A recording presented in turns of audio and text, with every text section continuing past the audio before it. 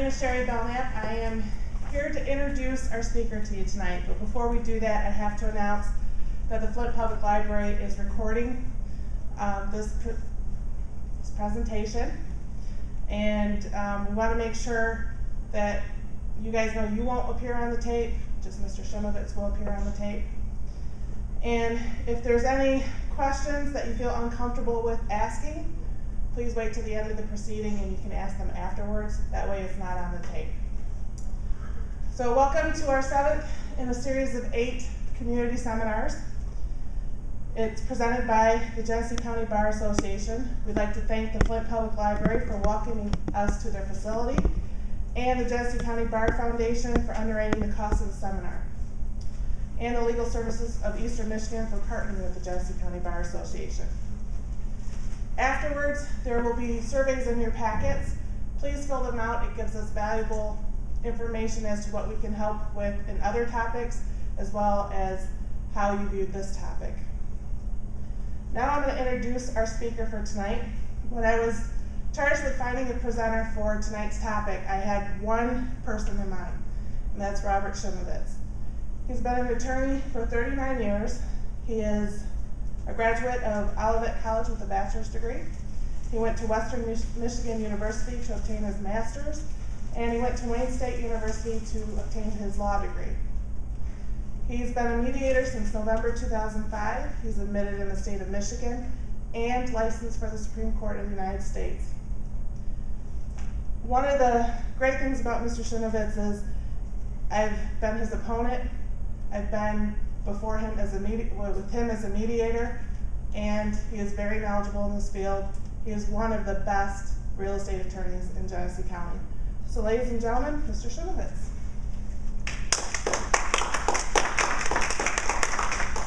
One of the best. One of the best. Well, I heard that. Thanks. Okay. Yeah. Good evening, ladies and gentlemen. I'm Bob Chimovitz, and contrary to what you were told, that's what most people call me. And if you would like to address me, use Bob if you would, because I respond to that. As Sherry said, I've been practicing law for quite a long time, and I've been doing real estate law. In fact, it turned out that I was looking at an old resume. I actually intended to do real estate law as I was graduating from law school. Over the years, I have found myself explaining a number of things to clients. And I'm going to just go through some notes that I made and kind of talk about some general things. If you have some questions that apply to what I'm talking about, hey, raise your hand. That helps me out also. If you would just look down here on the floor, I'm going to put a file folder down there. The space that file folder is covering is unique. There is no place else in the entire world. In fact, if you want to go so far as to talk about it, no place else in the universe that is the same as that space. And you can run that space all the way down to the ground and down to the center of the earth and then out, I guess, the other side. And you will never find anything that is as unique as that space. It can't be duplicated. The 4 points on this rectangular kind of thing there, you will never find anywhere else in the world. So what we deal with in real estate is this uniqueness, and it has some attributes over and above. You can't duplicate it. I'm going to talk about types of ownership. We have a few people here. All of you probably have some interest in real estate of some sort. Whether it's you own the real estate, you own it with somebody else, you are renting the real estate, you have a right to the real estate, and something like that. As far as types of real estate, you can own it as an individual. And what happens when you die, it goes to whomever it is that you direct by your estate plan, your will or trust or whatever it is. It probably will have to go through probate, especially if it's through your will. and the probate court simply directs where the ownership of the property goes. Just for your information, if you have a will, you can determine who gets it, and if you don't have a will, the law says who's supposed to get it. You can own property in the form of a corporation or through a corporation. You own the stock in the company. The company owns that little piece of property down there. And if you happen to pass away, your ownership in the stock of that corporation will move to whoever it is that it's supposed to go to. But you won't have to probate or have this little piece of property go through probate, because it's owned by something that's not going to die.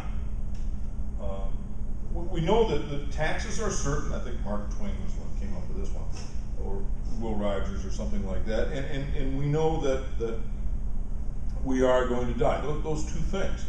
But a corporation, if you don't want the ownership of a piece of property to change upon somebody's death, you'll put it into a company, like an entity like a corporation. And so the stock of the corporation gets passed on. But the ownership doesn't change. It's going to just stay in the corporation. Same with a partnership. Let's take the two of you. And let's assume you're not husband and wife. You're just individuals. And you both own this piece of property. And just that, you just own it. You're called tenants in common. If one of you passes away, your interest will pass to whoever it is that gets it coming out of probate or something like that. However, if you own it as a partnership, you own an interest in the partnership owns the property, the interest in the partnership will change, but the ownership of that piece of property will not change. It stays in the partnership. Another way that you can own property that's not going to die, they have to pass to somebody else if you own it in a trust. Let's say you establish a trust as part of an estate plan, and you want the property to go to somebody else, go somewhere else, go to your church if you'd like, and you want to avoid probate. Not that probate's so bad, we lawyers make a few dollars putting property through probate, which is, to some of us, a good thing. And so what you'll do is you'll say, hey, I'm going to put it in the trust. And I'm going to give the trust some instructions on what happens when I pass away. Well, the trust is going to continue owning that property. Of course, you may say to your successor trustee, the person that takes over after you, I want you to give it to Miss Belknap back there after I pass away. And Sherry will have a big smile on her face and be very thankful.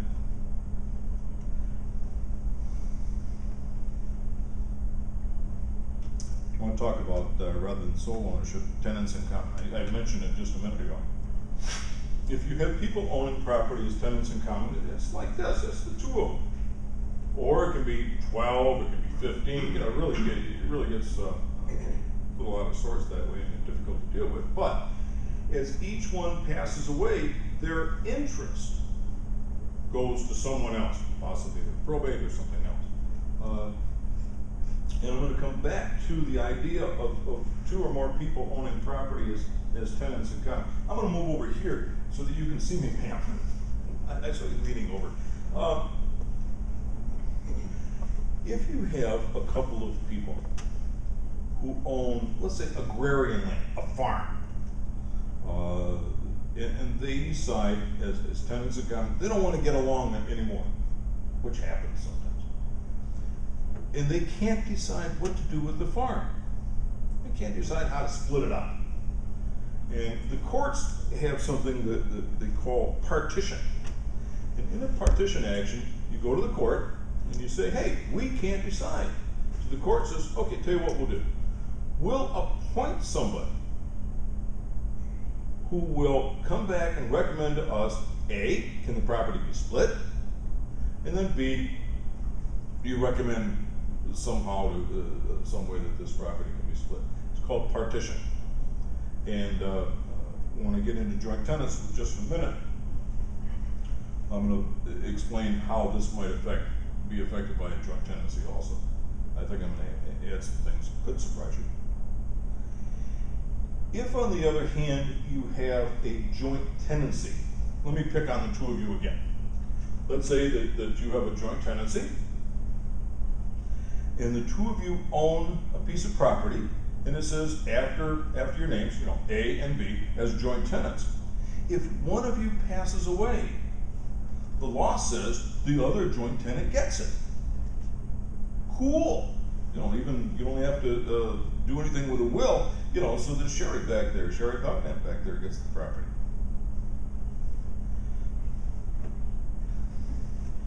If you decide that you don't want to be joint tenants anymore, then one of you can say, I don't want to be a joint tenant anymore. And you can do it through a quick claim deed or something like that. You can change the ownership of the property from that joint tenancy over to a tenancy in common, which I had explained just a couple of minutes ago.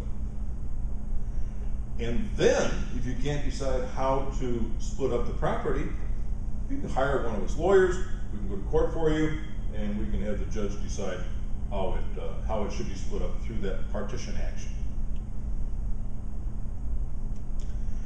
One of the benefits, and by the way, Belknap is an expert in this area, I'm not.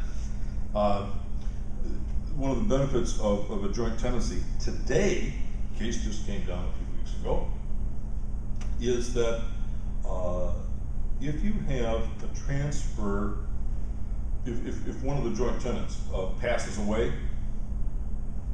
that is not considered a transfer that will uncap your tax benefit of you remember the old Proposition A that said that the taxing authority cannot raise your taxes more than 5% or inflation, whichever is more or less. I can't recall which way it goes. There is a cap on what the local assessor can do. Now, if one of the joint tenants owning the property passes away, that does not uncap that limit. Here in this area of the state, I think, or maybe the entire state, that Proposition A benefit homestead exemption is worth about 1/3 of your tax bill, or thereabouts. And so it's kind of an important thing to remember. So in other words, you may want to pass your land through successions of joint tenancy. Sherry, if I'm wrong on what I just said, would you correct me? It's the lesser of 5% or the rate of No. I mean passing upon death of a joint tenant. Yeah, the case was Cooster. It was where the parent put a child on the deed, and then a short time later the parent passed away. The assessor was trying to argue that that was an uncapping of the property tax, and what the Court of Appeals, I think it was the Court of Appeals, no, Supreme Court, stated that the death of the parent was not an uncapping, but if the child goes to transfer it again to a joint tenancy, That is an uncapping. Okay, I was wrong. A little bit of what I just said was wrong. So you can't keep it uncapped by passing on to joint tenancy. By the way, one of the benefits, if you're older like me, and you own a piece of property and you have children, one of the benefits of adding your children to your ownership of property, making them a joint tenant, or a joint tenant with full rights of survivorship, is that if you decide you want to make a change, that you want to sell the house, so to speak, you have to ask that child's permission. And I think everybody here is old enough to have kids, and so you understand what it would be like for you, as much as you love that child, as much as that child loves you, what kind of a problem you can have if you have to go to your child and ask permission to sell a house. Ma'am? I've been a tenant renting an apartment in a high-rise for quite a while, and I didn't say or do anything to deserve it, but can a lawyer stop and possibly even compensate me for I've had like a lot of emotional duress and stress by a lot of the people that work where I live at, and tenants like me where I live at. Just a lot of people, they're kind of like, the whole time I've been living there, like they all kind of like gang up on me and disrespect me and say and do whatever they want to me. And it's kind of like gotten out of hand, and it's to the point where I figure, well, if I meet a lawyer, I might ask him that question. And can a lawyer do anything about that when I know that I don't really deserve to be under that kind of stress? Why don't you give me a couple of minutes to think about it while I'm talking also? Oh, all right. Keeping in mind there's an awful lot of empty space around this town right now, not necessarily in high rises. Sir? My question is to your point about passing your real estate down to your heirs. What happens in a situation when you have a will, you have children, you have a home, but the home, as of right now, is worth much less than what the mortgage is? So, for instance, if I died today, they wouldn't want it. No one would want it. So, what's the process legally that the mortgage company can go through would they take it to court and say they want to go against my estate if I died? How does that work? I just make it supposed to myself. Let me go through joint tenants with full rights of survivorship. Sure. Let me go through tenants by the entireties, and then I'm going to come back to both of your questions. Okay? Thank you. If you have joint tenants with full rights of survivorship, one of the joint tenants passes away, it automatically goes to the other. If you have a half a dozen joint tenants with, mom says, hey, I got 6 kids, I want to avoid probate, I'm going to put all 6 onto the deed, so to speak. One of the kids passes away, goes to everybody else. Mom passes away, it goes to everybody else. If there is that right of survivorship tagged onto it, remember I talked about partition and going to court. Nobody, if you are one of those people who has a right of survivorship, nobody, including the courts, can take away your right of survivorship. You remember I said you can convert a joint tenancy into a tenancy in common. You can still do it, but you cannot take away from somebody, like any of you, that right of survivorship. So that if mom puts all the kids on the house, or mom puts all the kids on the farm, and they decided to change the right of survivor, they change the joint tenancy, they make it into tenants in common. And they then go to court and they say, okay, we've got this 500 acres and we have 5 of us, we're gonna have a new farm, a bunch of new farms, 5 farms, each with 100 acres. Cool, everybody gets their own farm. But when when any of them pass away, that 100-acre site, piece of land, goes to everybody else. And that's what you can't take away. It's a little bit of quirk in there.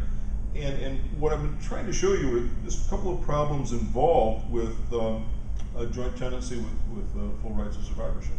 It's the survivorship that causes the problem. And something, if you're old like me, and you decide you want to avoid probate, you don't want to go through the expense of doing a trust, you want to just set up everything with your kids or whatever, as a joint tenancy.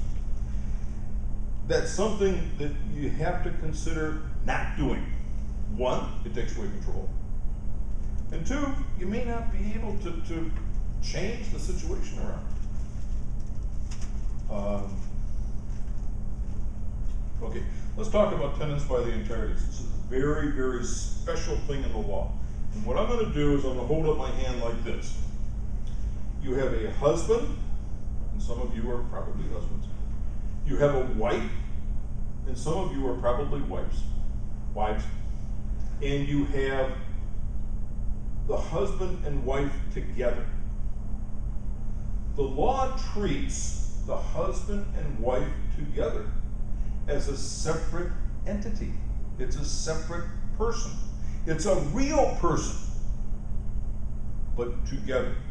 So if you get married, yeah, it's one of the benefits of being married. Neither the husband's creditors nor the wife's creditors can reach property owned as tenants by the entireties. So, if the husband has a financial problem and the wife doesn't, if they own their property as tenants by the entireties, what they're going to do then is insulate themselves, insulate the property owned as tenants by the entireties from the husband's creditors. I'm picking on guys like tonight. You know, I could go the other way and pick on women, but Dubnap would just say something to me later on, and I just have to put up with that. Let's talk about your neighbors. I really don't know of a cause of action. A cause of action is a lawsuit. Is a right to a lawsuit that would fit into your situation, man. I really don't. I've never seen it. 39 years of practicing law, 3 years of law school before that. I even, when I was working in the MBA, I even had some law classes back then.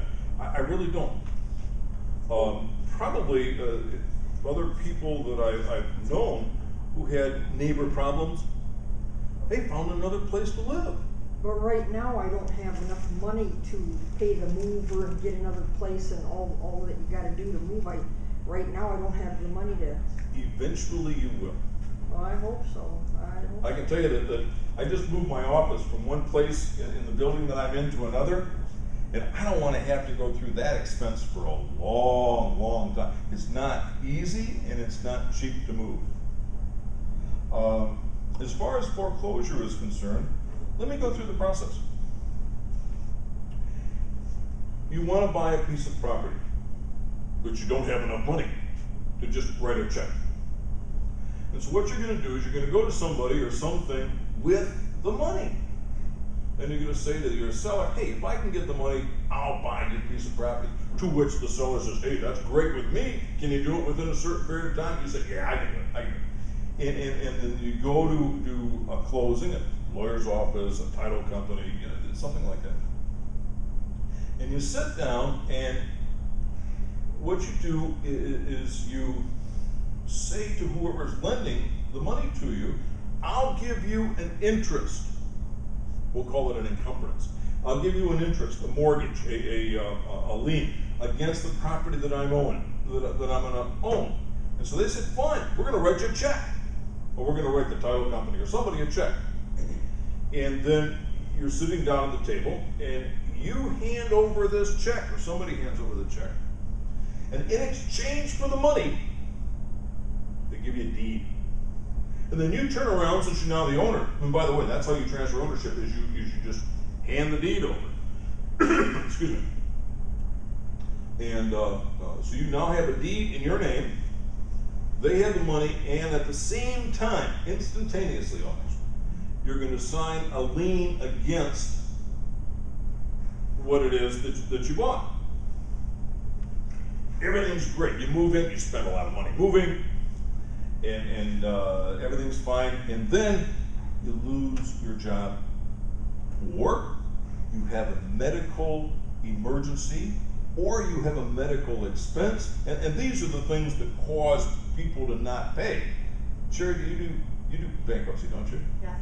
Yeah, and it's probably the two things, losing jobs and medical expenses, that forces people into bankruptcy.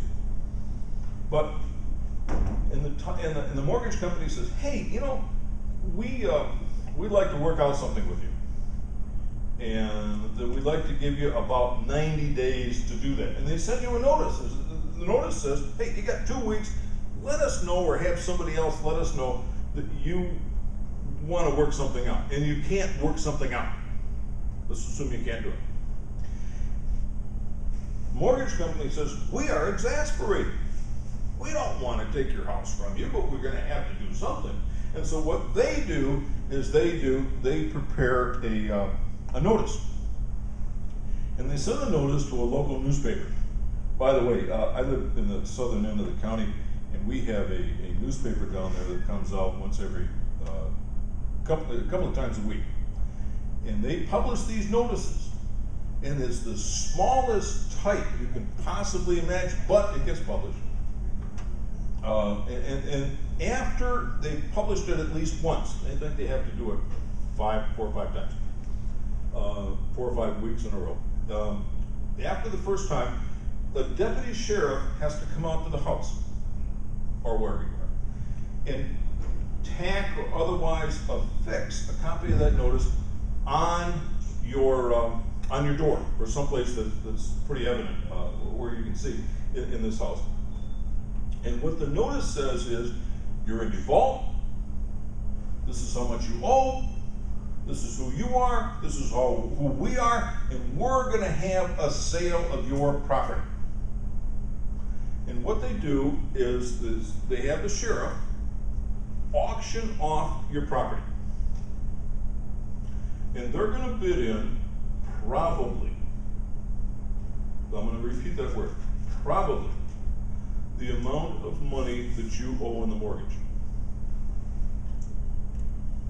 And if there are no other bidders, or that's the highest bid, something like that, then the sheriff is going to sign a deed of the ownership of the house over to the bank, or whatever the financial institution is, or grandfather, or whoever put up the money. They're going to record that deed within 20 days at the Register of Deeds office. And then you're going to have probably 6 months to come up with somebody to buy that property from you, so you can pay out the mortgage. Or you're going to have to come up with the money from somebody. You may be able to find another lender. If you don't come up with the money within that period of time, then their title, the word is ripens, and they become, at that point in time, the owner of the property. You are now, technically speaking, a trespasser in what you thought was your own home. In fact, it used to be your own home. But the law considers you a trespasser, and then they have to get you out of the house. That's the process, folks. There's a landlord-tenant action for this sort of thing, and you go before the judge, and the judge, and you say to the judge, hey judge, these folks, I do a few of these folks were in the house, or are in the house, and there was this foreclosure, and they're not the owners anymore, and we'd like the possession of the house, and the judge will almost always say yes. Sherry came up with a thing not too long ago where she was able to beat it, but only because something very unique took place, and her argument in that case, she was telling me about it before we started here today, was adopted as the gospel by our Michigan Supreme Court. Has to do with the ownership of the land, ownership of the mortgage,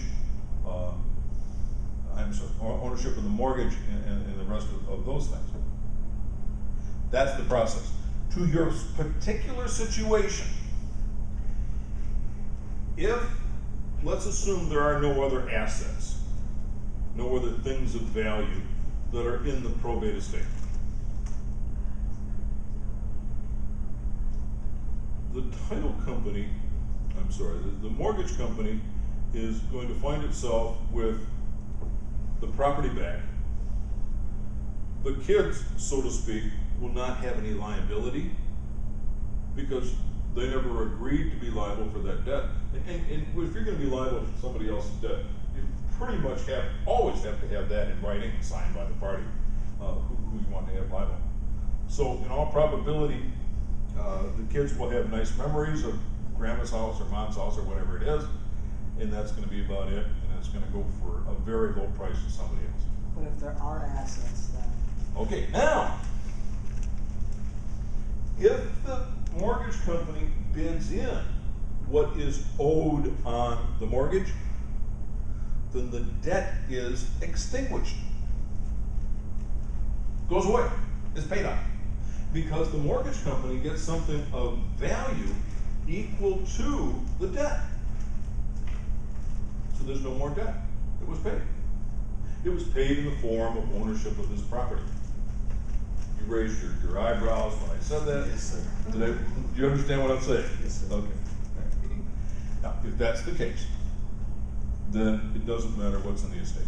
But if there's a discrepancy on the mortgage between the value and the mortgage is greater than the value of the home, That's what I'm talking about. then the mortgage company would go after the asset. Aha, now, let's deal with that. Let's assume that the mortgage company looks at the situation and says, hey, we have a house that's worth $80,000. We have a mortgage where the note is at least $100,000. You got a $20,000 discrepancy in there. And by the way, we are seeing a lot of this today. There's a discrepancy, there's a shortage in there. The mortgage company can bid in, it is allowed to bid in the distressed sale value of the property. In other words, there's an auction, the auction's for 1 hour. Who's going to come in and bid on the house? The mortgage company and somebody else. And the law says that where you have a distressed sale, you're not going to get as much money as when you have time to peddle the real estate, so to speak. And the law recognizes this idea and allows a mortgage company to bid in less than what you would otherwise think that the house is worth. It even lowers it more. Now, the mortgage company then has to go in, we're doing it by advertisement, the mortgage company goes into court after that and sues for the difference. In your particular situation, because you're in probate court, and probate court has the same jurisdiction, let's say, as the circuit court, the mortgage company can then come into the probate court, one, make a claim against those other assets for the $20,000 or whatever it is, and if somebody puts up a fight, they can cause a lawsuit to be filed, and you can try the case. Which means that the estate in this situation will bring in its appraiser, and the appraiser will say, this property was really worth on a distressed sale basis $90,000. I'm sorry, I've got my party from. I was looking at something over here. The mortgage company will come in and say, this house on a distressed sale basis was worth $80,000. The estate will come back and say, no, no, no. This house on a distressed sale basis is really worth $9,000. So you have a $10,000 controversy between the two of them. And you let somebody in the middle decide. That's why we hire and pay the judges. Did I answer your question? Yes. Took a little while.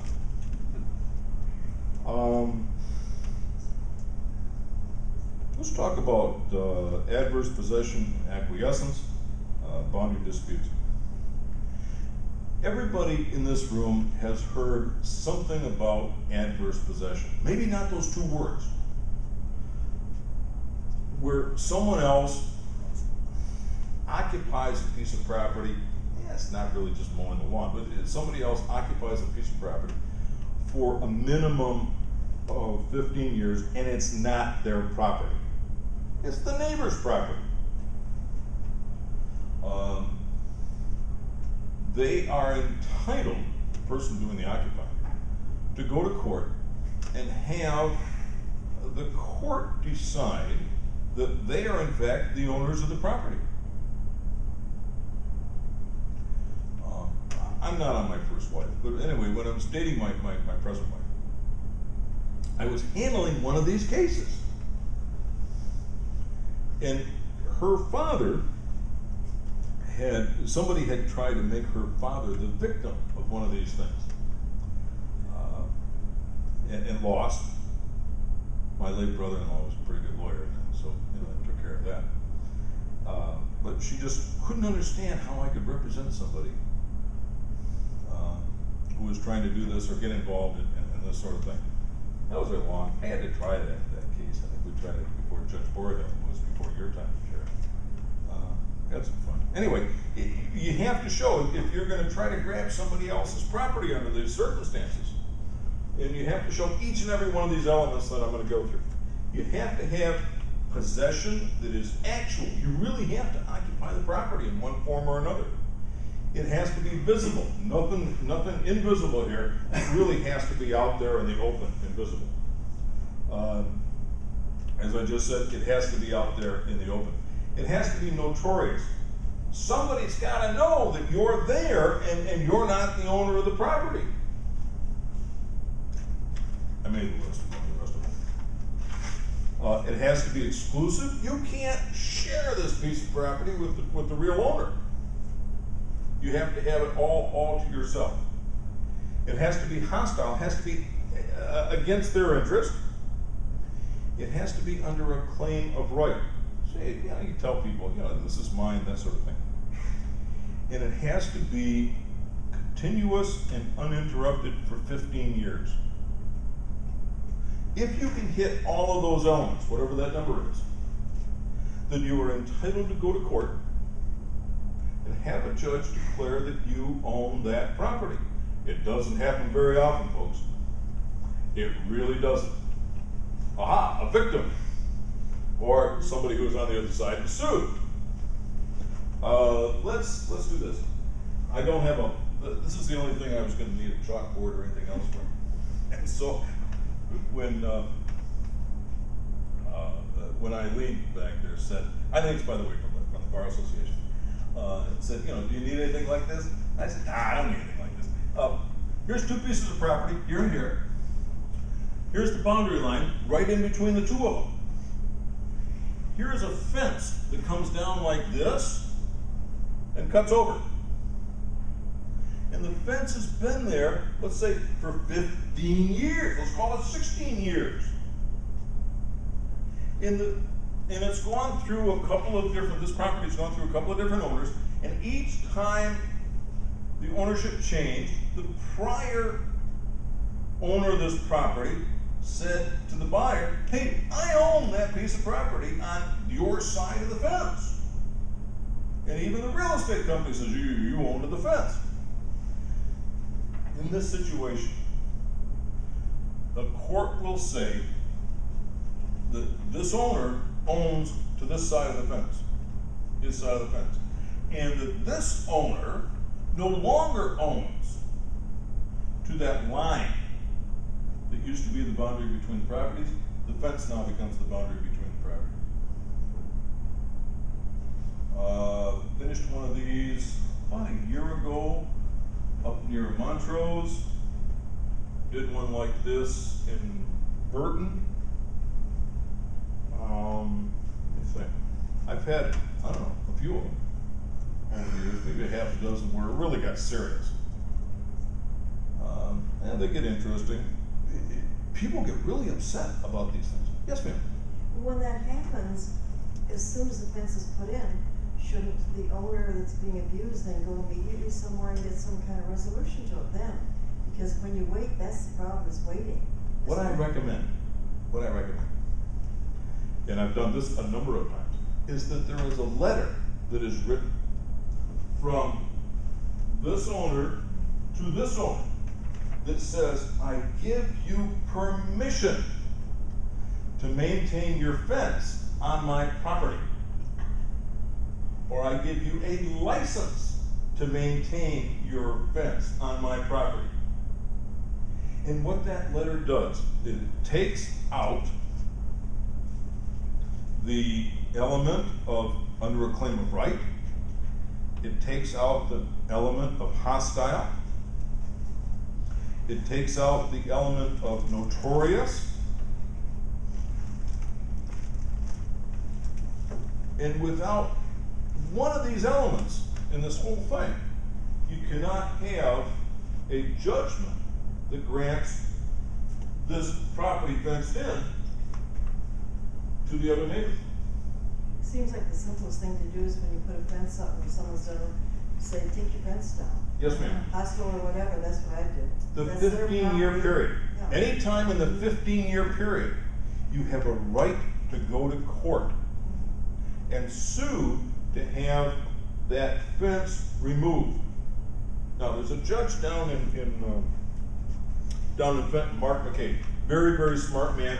I've known him as long, I think I've practiced a few years longer than he's been a lawyer too. But I've known him for a very, very long time. I have a lot of respect for him. I even respected him before he was a judge. And Judge McCabe and I differ on what to do, how to get rid of that fence. I say you can do it in landlord-tenant court as a trespass. He says, no, you have to go to circuit court on an ejectment action. It's a lot cheaper to do it in landlord-tenant court, and he's a landlord-tenant judge, by the way, than it is to go to circuit court. But anyway, it's a little, he and I had a little difference of opinion. But you can't take the fence down yourself. I have recommended to a number of people that they could. I mean, that's why I wonder while they're sleeping and then the fence is just. That's a good time to do something, it. you know, It's a very good time to do it. No, because it's Sure. on your property. Yeah, it's on your property. It's, you know, it may be their fence, but they still put it on your property. Right. Pull it up and move it. So anything they put on your property becomes your property. Not necessarily. Oh. Ah. No. But I said, pick it up and move it. Okay. I didn't say take it. Pick it up and move it. Oh, sorry. Yes, sir. What if the city owned the property? I'd say it again, please. What if the city owned the property? Say that you had. Okay, there's a statute, Mr. Carter. There is a statute in the state of Michigan that says if you are occupying a governmentally owned property, you cannot adversely possess and ultimately own that property. The statute went into effect in 1988, 78. I can't remember. I think it may have been 1988. I think it would be possible, I don't know really what the law is, just logic, that if the government occupied your property and fit all of these elements, that it could go to court and have your property declared its land. So you can't do it against them, but very possibly they can do it against you. It's just off the top of my head and just logically thinking how I know how the things come together. My thought was if you own a piece of property with your house on it, and there's a piece of property right next to yours that had a house on it, and say it caught fire and burned down, and the people that owned the property, they just vacated, then the city would take over the property, right? Say they filled in the basement and just made it an open land. And I see people do this from time to time. They just like make a little garden next door or something, you know, but. Okay. Let's think in terms of somebody, someone, some people, something own the property. Unless they have done something that would deprive them of their ownership of that property, it's going to continue to be theirs. So unless you give somebody a deed, unless you fail to pay your taxes. That's what I was thinking. Okay, The so city that's would something take it entirely over, different. right? That's something entirely different. Fail to pay your taxes or something like that. That's going to stay in your name. Mm-hmm. Okay? Now, we have a statute in the state of Michigan that says if you fail to pay your taxes on a piece of property, that the government has the right to take that piece of property, foreclose, so to speak, on that piece of property. Keep in mind, I'm using the foreclosure in two different ways. One, where there's an instrument granting the right to foreclose, and the other where there's a statute granting the right to foreclose. They end up with it. The government will end up with it in satisfaction of the debt that you owe for taxes. And then they can turn around and sell it to somebody else. I have only known of one instance, my personal knowledge, where the government sued for the taxes that were owed rather than foreclosed. And that was auto work. That was a lot of money, Yeah, that's a lot. but that was all the world. And I heard it one day, I was at City Hall, and I heard them talking about it. I got a little bit of an education. Did he get them? Pardon? Did he get them? When they They get collect the money, and probably the company went broke or didn't have any assets or something. They may have. The city ended up with it, or the county or the state ended up with it. You know, they knocked down the building and they're using it for U of M now.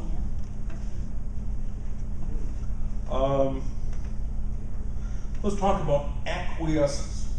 For those of you who are interested, because I can never remember how to spell it, it's ACQUIESCENCE, which is two people, two property owners, tacitly agreeing that a line is their boundary line. So in other words, if our owner here and our owner over here agree that this fence line is the boundary line for the property, and I think it's a term of about the same 15 years. This fella over here on this side of the fence can go to court and say, Judge, we really agree on this fence line being our boundary line. For the same 15 years, we'd like to have you put it in our name. And the judge will say, well, all other things being equal, hey, this is what I find. A judgment will be entered declaring the property to be owned by this party. Not this one, but this party. Please note that what is common here between acquiescence and adverse possession is that you need a judgment. You need a court of law, or court of equity actually, a court to say who owns the property. And the law recognizes that judgment as determining who owns the property. Does it have to be surveyed? No, but it's an awful good idea. I don't think I've ever been involved with one of these things when it wasn't surveyed. Yes, ma'am. What if, okay, who owns the actual line then that the fence is on? Like say, your neighbor says, okay, this is my side, and you say, this is my side, and neighbor puts up an ugly old fence, and then you say, I don't want that ugly old fence. Who owns the actual property line that that fence is on? You own to that line. It's Oh, an okay. infinitely small line. So he can put up. Think of it as you've been sharpening this pencil all day long. It is really sharp, and you draw a line on a piece of paper. Okay? They own to either side of that line. Think of how narrow that line could be. And that's what you own to. They butt up against each other. Okay, and you're talking about contiguous pieces of property. So you have to go to the local authority, the township, the city, or whatever, and look at their ordinances to determine what the requirements are for a fence. And I have said to people, if you do this, we will put up the ugliest fence you will have ever seen. We have a case that's in the Court of Appeals right now. I think it's the third time up there. I'm sorry, it's on its way to the Supreme Court. Where a fella, I should have asked you that. There's lake property like this, edge of a lake, and somebody owns all of the land underneath the lake, and they own to this line right here. This is ground between the two. And the fellow that owns all of this said, you either do what I want you to do, or I'm going to put up the ugliest fence you will have ever seen on this line. And he did it! It's down in Grand Lake Township. I don't want to tell you where. Well, what if you put like a tree then up to that ugly old fence, and then the branches and things go over on their side of the property? Can they come and hack off half of the tree? Up to the line. up to that line. So if, you know, if you're trying to cover up their fence, then they can say, oh, fine, I'll just chop off half your tree. There are some trees that you can buy that grow very, very fast, and their leaves and their branches are very, very narrow. You can get around that problem somehow. Yeah, plant some bushes over there.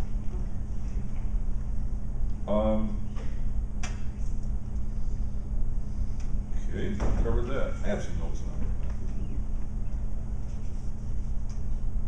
Before I get into mediation, does anybody else have any problems, any questions here?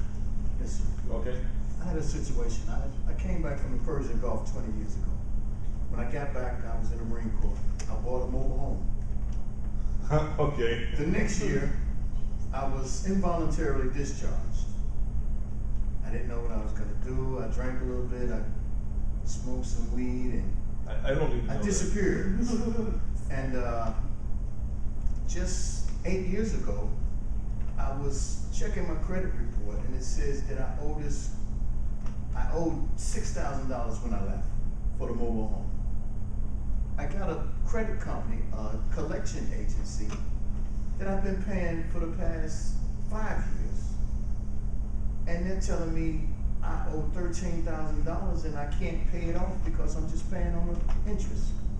You have a problem. I have a problem. What can I do about it? You ever work for General Motors? No, sir. Oh, jeez. I have no idea. The reason that I asked you that question is that virtually all of the consumer law that's handled here in this county is handled by the UAW GM Legal Services Plan. And they have some folks that work, that's large, pretty much the largest law firm in the county, that specialize in doing that sort of thing.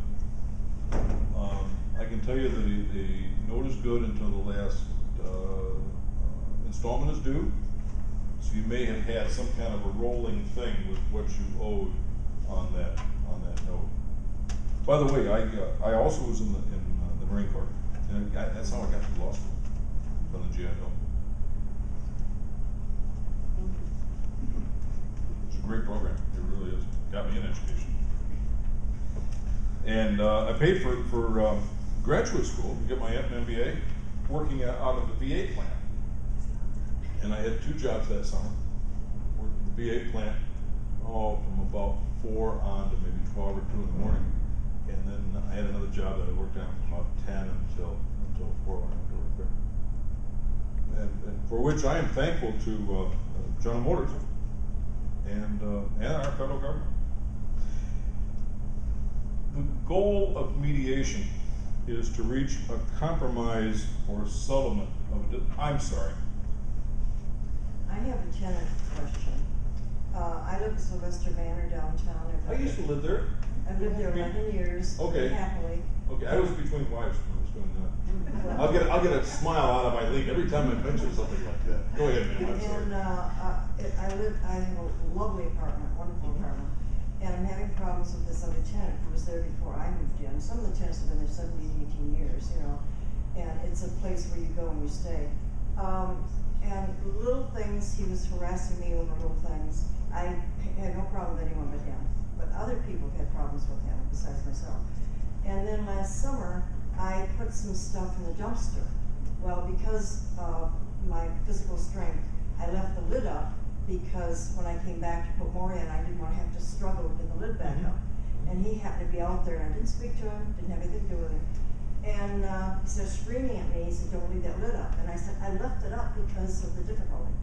And I was in my car. I had backed up, and then he started screaming and yelling at me and started rushing toward my car, which was frightening.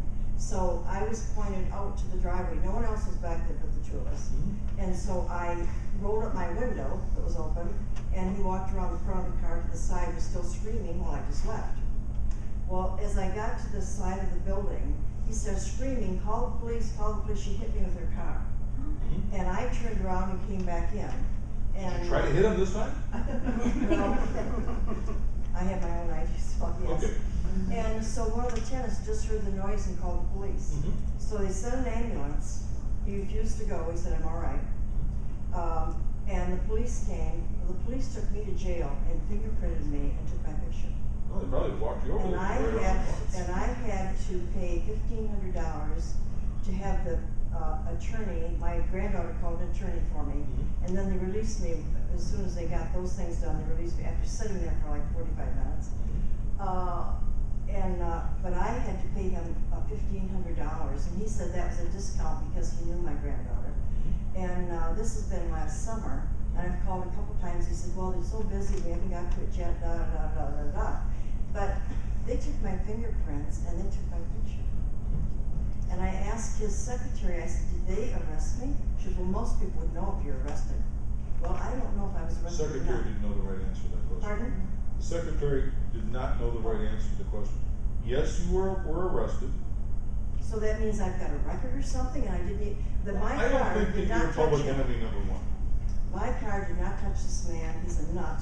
He Hold on was- a second. Just and hold I on. just want to make a couple more comments. No, He no. was in Vietnam or something. He No, was in a mental no, hospital no, I wanna once a year or talk. something, and he's got mental problems. Ma'am, hold on a Okay. second. Go back to your lawyer. If the matter was dismissed, you have a right to have those records returned to you. The only place that they're going to show up is with the state police in Lansing. And they hold them for special purposes. I never even had a parking ticket. Okay.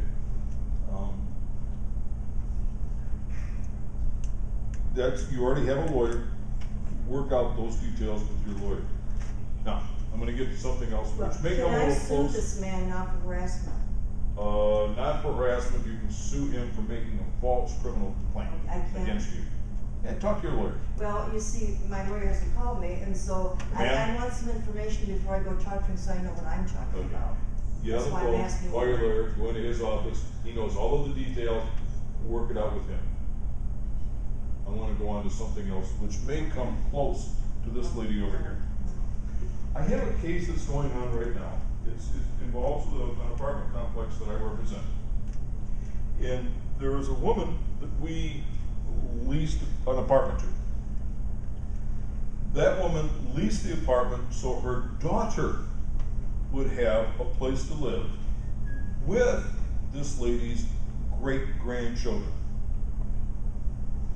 Great-grandmother, grandmother, mother passed away, leaving a bunch of children. The children now live with grandmother.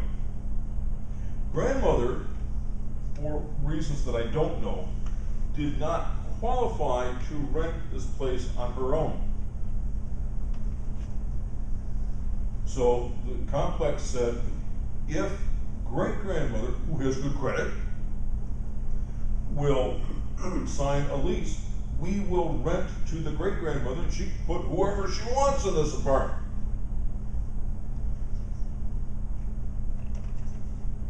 The children are known to jump up on and run back and forth on top of the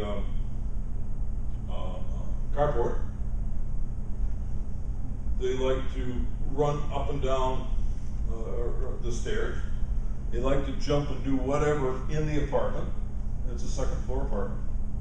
They like to put rocks on the stairs, which means people can't walk up and down the stairway to get to their apartment. And my clients came to me and they said, what do we do? We had a lease that's expired. It's just expiring now. So I said, just as soon as we can, evict these people. What I anticipate, and I anticipate legal aid being involved in this, what I anticipate is that this lady is going to come in and said, I should not be evicted. And then we're going to have to bring in all of the neighbors who have been complaining about this woman to show the judge why we did what we did and why it was not for an illegal purpose. But what we have here are a lot of neighbors that are all coming to the management of the company. And they're complaining about this one particular tenant. And it's a concerted effort by all of these neighbors. When you said to me, the other neighbors are having problems with this guy too, it made me think about this particular situation. So I'm not going to advise you, but I'm going to say what you might want to do is talk to your neighbors. Talk to the other people who are affected by this person. People want to don't want to get involved in things like that. Well, that's another problem. That's a problem of proofs. Well, I'm talking tonight about concepts and rules that we have to live by. Now we're talking about your power of persuasion and getting the other neighbors to go along and help you out. I didn't even ask them. It was my. That's a detail. And talk to the fellow you retained for the charge.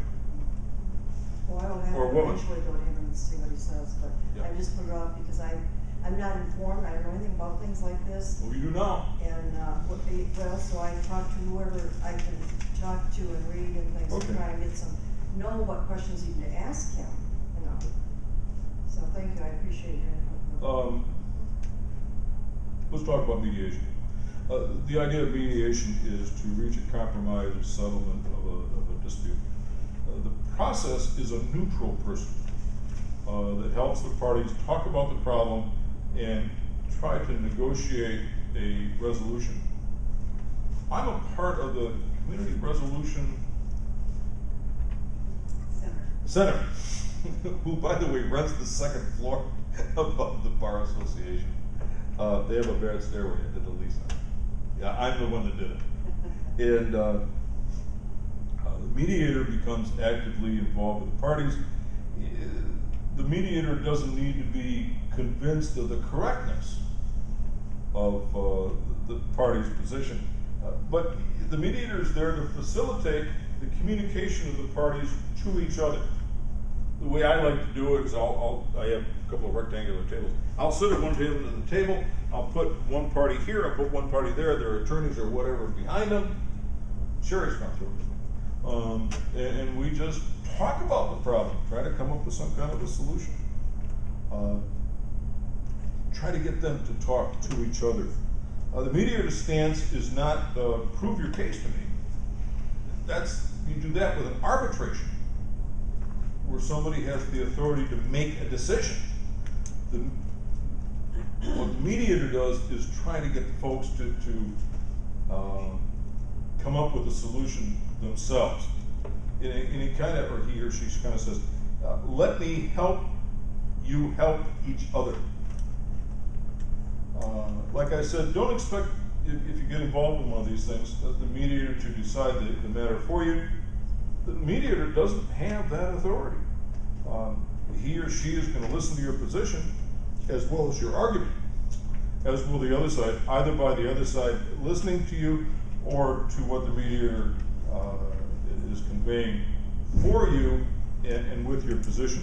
By the way, when I do a mediation, I have a rule that no party can interrupt the other. You and I were not in a mediation, and I really did want to interrupt you at a certain point so that I could make a point. I know. And usually, a lot of times, it takes people a while to get everything that they want to say out. And just simply, it takes patience sometimes to put up with that, even though we, as somebody listening, wants to jump right in and segregate what they're doing, the different ideas, and answer them as they come along.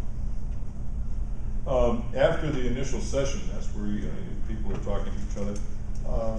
The mediator will probably meet with one party privately in what we call a caucus, and I guess you could compare that to the caucus that you have at a political rally. Caucuses are usually held in a smaller room, possibly the mediator's office. I now have two rooms in my office, conference room. And so I can do that there. I don't have to have anybody sitting in my office. The party not meeting with the mediator may be left in the conference room where the joint session was held. That's where everybody's together, or may wait in another room. During this caucus, when I sit down, or any of us mediators sit down with somebody, we're going to go over their case. and we're going to go over the high points, low points, stuff in the media, in the middle, and what we're really doing is exploring strengths and weaknesses. One thing that's really unique about a mediation is that whatever is said at the mediation is absolutely confidential. We have a legal obligation to not say what goes on in a mediation. But a mediation is an attempt to settle, almost always, a lawsuit. And the law says that settlement negotiations in a lawsuit cannot be brought up in court.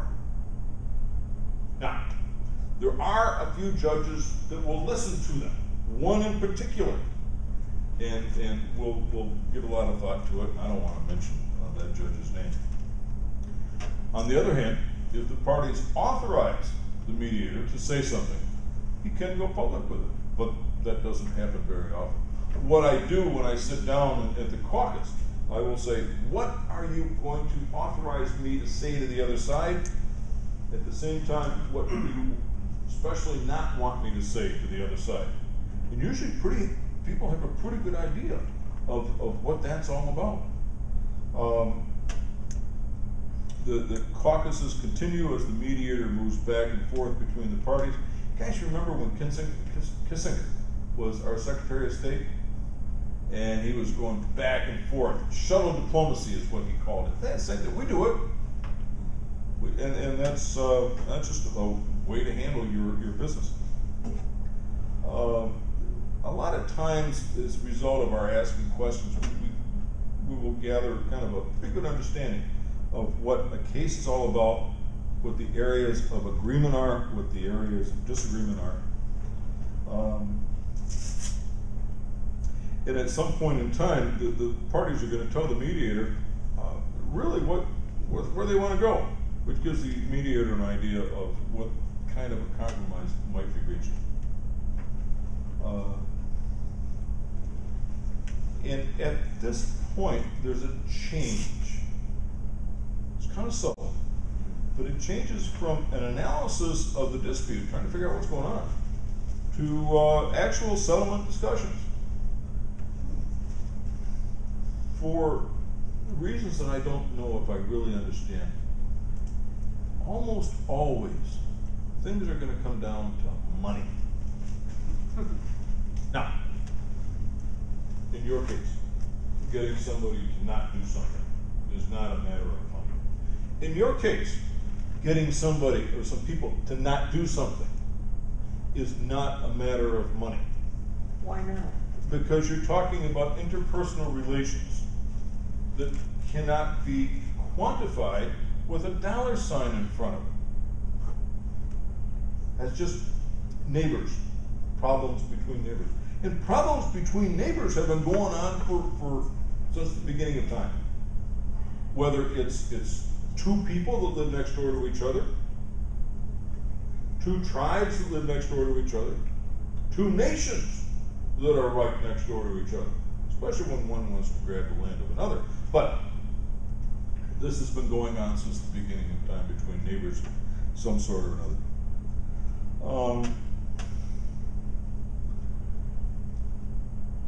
I prefer the joint session method of handling these things. Give me a minute. Some other mediators don't want the parties to meet at all. And I have attended mediations, usually as an attorney, representing a client, where that has taken place. I usually sit down with both parties, both sides, introduce the process, and like I said before, have each side explain its position. Among other things, it gives the people a chance to vent. What I have found, unless we're talking about a whole bunch of money in lawsuits, is that what people want to do is have somebody else listen to them. They want the opportunity to say what's on their mind. And many times, that is really all they want. That satisfies them. Other times it doesn't satisfy them at all, but a lot of times it really does. I've had other situations where things were kind of unique. I had a mediation not too long ago that ended up in the newspaper. I'm reading this thing, I say, hey, this is the one I did. Oh yeah, we did do this and we did do that. But in that one, the entire thrust of the mediation was the plaintiff's attorney fees. We were talking about $40,000. And he needed the money. He really did. And case didn't settle, and it ended up getting thrown out of court. One of the things that I do have people do is take notes so they can remember. You know, it's like all the stuff that I have here. They can remember what they want to talk about.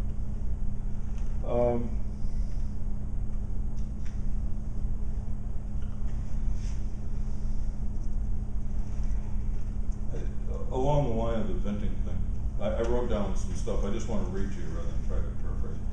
It is my experience that telling that opening statement in a mediation provides a physical catharsis, visible catharsis.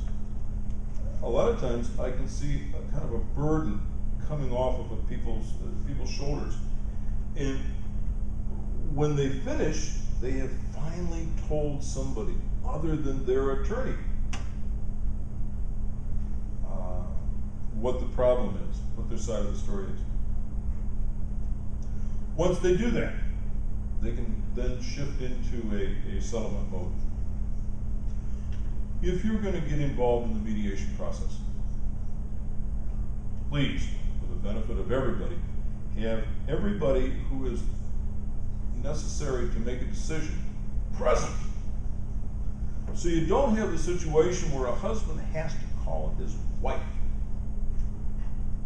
It has happened. I have never had this situation where a woman was there as a party, always with husbands who show up without their wives. In one situation, the guy got on the phone with his wife and then disappeared. He left. I think she had a few words to say. And then another one I had, I think at the Bar Association office, and you guys saw it. Guy took 45 minutes talking to his wife. He finally talked her into it. We're running a little short on time now.